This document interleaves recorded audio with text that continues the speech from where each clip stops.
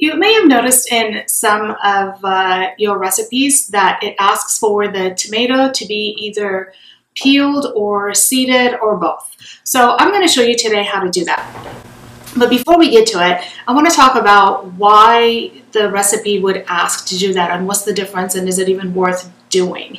So for peeling the tomato, usually it's about the texture. If the skin is really tough, and depending on what you're cooking, you want to remove the skin.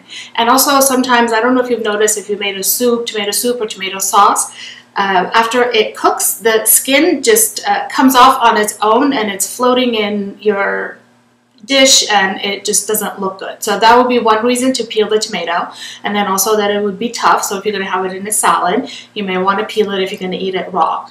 And for seeding it, it's a couple of different things. It's texture, it's the look, and also the taste. I know some people don't like that texture.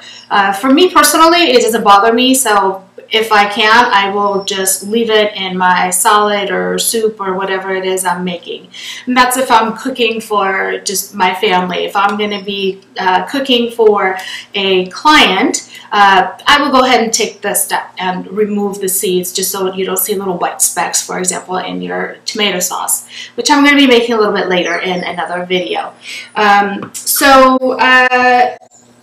What we're going to do is, the first thing we're going to do for peeling the tomatoes is, if you can see here, you zoom it in this section. Okay, I'm going to core the tomato.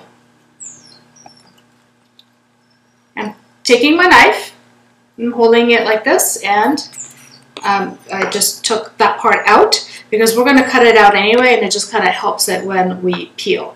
And at the bottom part, if we could zoom in with the camera, I'm going to just make a couple little slits, kind of like a crisscross, on the tomato. It doesn't need to go really deep. I'm just cutting through the skin, and that's all you need. Now, I have some boiling water here. And what I'm going to do is I'm going to drop the tomatoes, actually one by one. If you're doing a bunch of tomatoes, it's better to just do it one by one. And I'm just going to drop it in the hot water. And it really only takes a few seconds for the skin to peel off. Okay, we're going to give that a little bit, a couple more seconds. It really depends on how ripe the tomatoes are.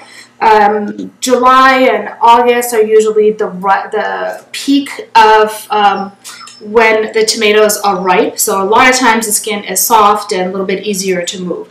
And then also, if you're going to eat the tomatoes raw, you don't want to leave it in there as long because you don't want to cook it. But if you are going to put it in a sauce, then it doesn't matter. You could leave it in there a little bit longer. So I tested a little bit before I took it out. Just kind of took my finger and just see if it's peeling off. And yes, sure enough, it is peeling.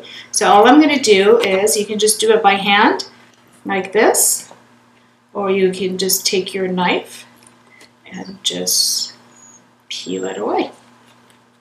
This actually, even though it is August right now, and tomatoes, like I said, they're supposed to be at the peak of their season, this tomato looks a little weird, but I'm sure it'll be delicious. Okay, so see how easy it is to just take the skin off. Now, to seed it, what you want to do is cut the tomato in half. Not this way, but along the equator of the tomato. So you have this, and I'll put these in here. Okay, and all you need to do is loosen the seeds a little bit so they'll come out. So you just take your fingers, best tool in the kitchen, and you just kind of squish it. If you have kids, they probably would love helping you with that. And then just squeeze out the seeds. So this, again, depending on what dish you're making, taking out the seeds, not only does it look a little nicer, but also it eliminates some of the moisture in your dish. So there you go, and that's just that easy. Like I mentioned before, I'm going to later on make a marinara sauce with these tomatoes. So click on that video and take a look. There we go, and that's how you see the tomato. Now this is ready to be chopped.